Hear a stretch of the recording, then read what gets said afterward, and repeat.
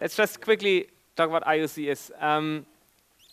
It's an additional layer in the media plane inside RTP. It's completely ridiculous if you come from what RTP is and how does it work. So in a normal RTP message, what do you have? You have your IP header, you have an UDP header, you have an RTP header, and inside RTP header you describe the payload type, and then you have your codec payload. And the codec payload then in GSM is FR, EFR, AMR, or HR codec frames. Now, that's how we know it and how we use it in 2G all the time. In 3G, for whatever reason, they decided that they would use RTP as a transport. And yes, the payload is also AMR, of course, since 3G uses AMR, narrowband or wideband AMR as the payload, but let's put an additional protocol inside, which is called IuUP, the IU user plane. And then the specification actually says, well, you know, all these headers in RTP, you just ignore them, the fields. So the timestamp doesn't matter, and the payload type doesn't matter, and this doesn't matter, and that doesn't matter. They are all basically, the receiver has to not care about what's in them, and instead you use the fields that are in IuUP. And this is the reason why today, I mean, as Niels has pointed out, we have an Osmo MSC that can talk IUCS signaling on the 3G side, and it can talk A,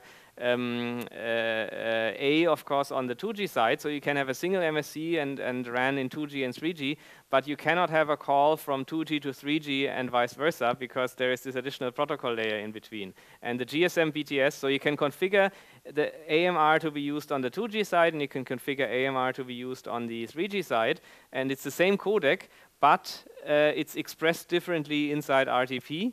Not only there is the additional IuUP header, but also the payload itself, all the fields, of course, are in different order and scrambled somehow. So what we need is, in Osmo MGW, we need to add IuUP, this additional protocol, which also has some very simplistic, but it has state machines. So it's not just an additional header that you can ignore or parse, but you need to also implement some logic, because sort of the two ends need to, there's like a request acknowledgement kind of protocol, so you need to properly respond to what the other side has to say. And then once we have that, we need to sort of reorder the AMR payload, and then we can actually have calls between 2G and 3G in Osmo MGW. That's basically... Microphone, please.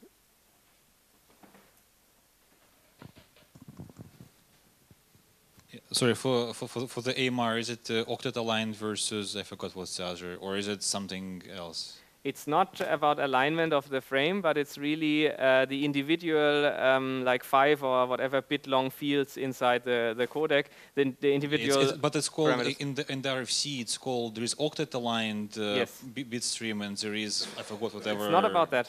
I know that different. The RFCs have this. No. It's about basically the order of the bits is more like how they are received on the radio side. So you first have the class 0 bits, then the class 1 bits, then the class 2 bits or something, and you need to completely reorder all the bits to get to either octet aligned or a bandwidth efficient AMR payload.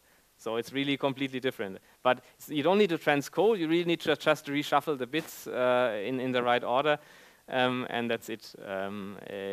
And the reason for this is, of course, Dieter will know this, that on 3G, the different class bits are transported over different transport channels or physical channels on the radio interface. So you actually have 3 physical channels on the radio interface, each for the different with a different convolutional code for the different class bits.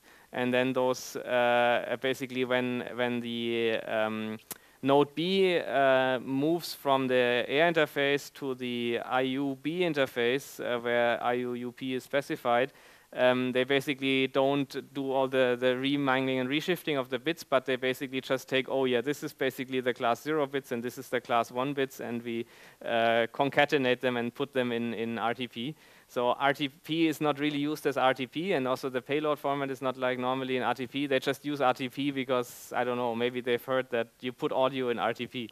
But it's a bit odd. And actually, interestingly, it is even specified that you can have GTP inside RTP. So IU user plane is even specified also for the packet switch side. I don't think if anyone has implemented it, but then basically you would have the GTP frame inside an RTP frame with an IuUP header in front. It's like complete, I don't know. I don't know what to say about this. Stacking madness. Okay, anyway, yeah, so the state of the implementation is I have implemented code for libosmocore in a branch, I have implemented code in TTCN3 for testing in a branch, and then I got sidetracked again.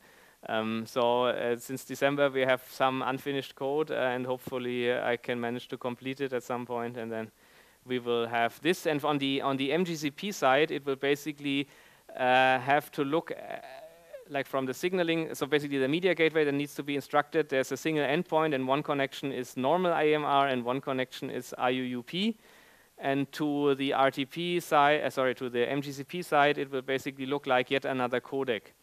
In the SDP you specify that a dynamic payload type 98 is AMR or something like that, and you say another payload type is IuUP, and you send this in the SDP, and this is how the media gateway can distinguish the two different modes. And then you have one endpoint with two connections. One is normal AMR, and the other one is crazy AMR.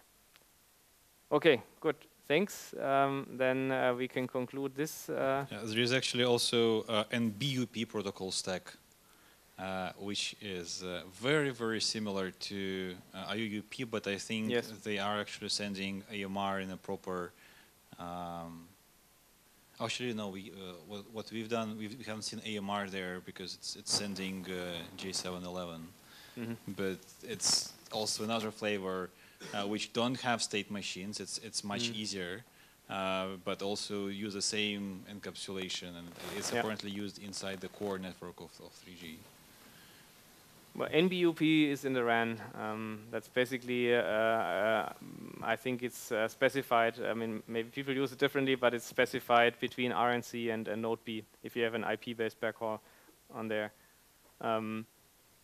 And then basically from NB is Node B, and then from the RNC would talk NBUP on the Node B side, and it would talk IuUP on the IU side back to the MSC, and that's at least how it's specified. Not sure what people are doing.